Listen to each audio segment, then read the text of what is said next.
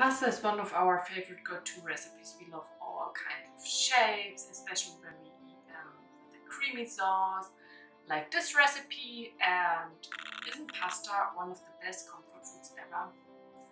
So today I want to show you how easy it is to make a vegan carbonara without using eggs, parmesan cheese or bacon.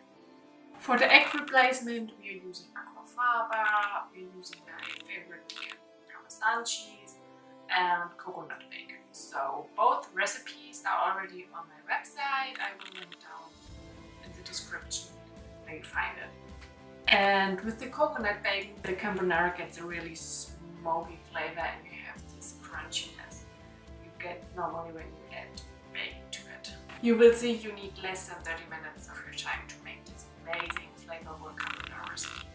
It's Italian inspired. So let's make them. To get started, boil some water to cook the spaghettis.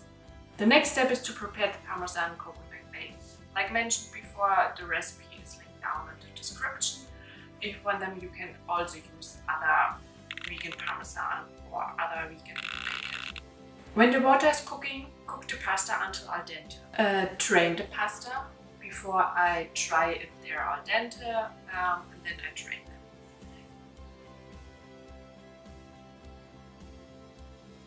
Add the aquafaba to the pot you cooked the pasta before. You will need 6 tablespoons of aquafaba. Add 1/2 teaspoon of liquid smoke if you want to. That helps to get an even smokier flavor. Pinch of turmeric for coloring. Give it a good stir.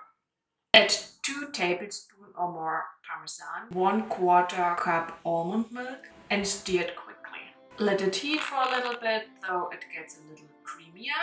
Now you can add the drained pasta and stir it until well combined. Serve it on pasta plates and sprinkle coconut bacon over it, some black pepper, fresh grounded black pepper, and some more parmesan if you want to. We enjoy this pasta with green side salad. Don't forget to check out all the tips on my blog post for this recipe. I really hope you enjoyed this recipe and give it a thumbs up if you did.